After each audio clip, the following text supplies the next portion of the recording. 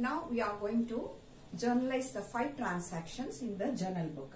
Of course, journal book has got date column, particulars column, LF column, debit column and credit column.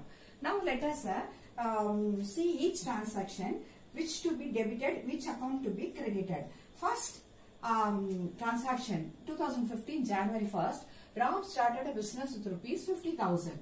So in this, I have told you, according to modern approach we can classify, according to traditional approach also we can classify. Now let us see, it is easy method to classify under modern concept. Modern approach, it is very easy to classify the account. Now let us say there are 5 components I told you in the modern accounting classification. Number 1, capital account. Number 2, liabilities account. Number 3, asset. Number 4, revenue. Number 5, expenses. Now let us see, Ram started a business with rupees 50,000. So Ram is a capital account. Ram is a capital account. So we have to write that Ram account in credit side. Okay. So now let us see, under a modern approach, Ram account should be credited. And whom should be debited? With rupees 50,000. That cash is an asset. Cash is an asset. So the cash account should be debited. Okay, now let us see. Ram is a capital, come under the capital account because Ram is the owner of the business. Ram should be credited and cash. Business start with 50,000 is cash account should be debited. I'll give you a transaction now. Now cash account should be written on the top. Now let us write the date 2015 1st January. Whom to be debited? Cash account should be debited. Cash account debited to Ram's capital account. Ram's, here is 50,000 we'll write, and Ram's capital account credited with 50,000. Now we have to give the narration. Being Ram invested his amount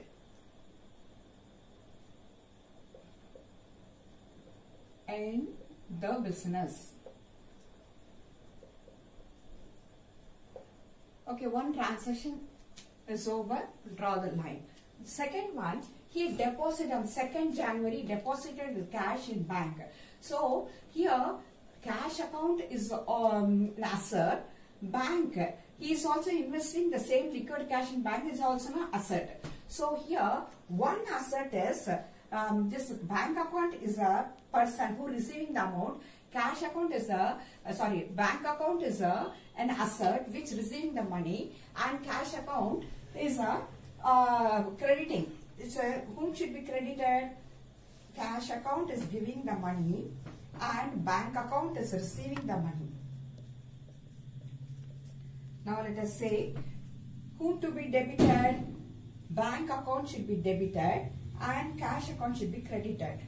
Second, same 2015, 2nd January, receiver of the money is bank account.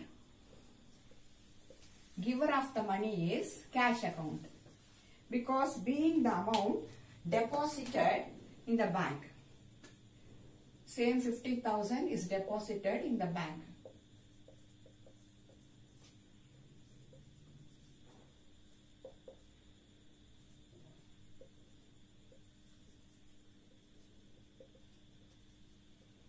This transaction gets over. Now another one, purchased machinery for cash. Purchased machinery for cash 5,000. Machinery is an asset. Okay. Machinery, receiver of the money is machinery account. Account should be debited. Who is the giver of the money? Cash. Cash account should be credited. Or we can say, because all the money is invested in the bank, deposited in the bank. So we can write here bank account. Okay. Now 2015 15, 5th January, machinery account is debited to bank account because all the money is deposited in the bank. Now nothing is there in the office, so we have to take the money from the giver of the money is bank account, receiver of the money is machinery account. Same 5,000 we have to write here, both places, both column, being machinery purchased.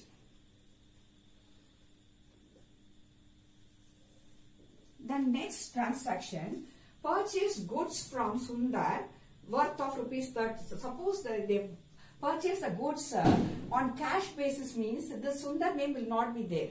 Just goods purchased for rupees 30, it will be like this.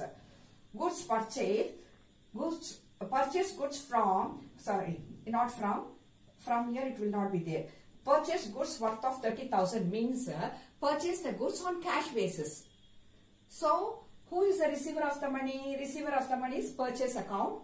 That means goods account. Giver of the money is cash account, cash or bank account. Because the goods purchased from the supplier on credit basis, the name is given here.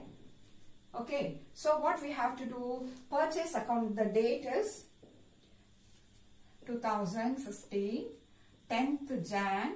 They purchased. Purchase means here goods account. Purchased goods account should be debited to whose account? Because the supplier Sundar is giver of the benefit. So he should be credited.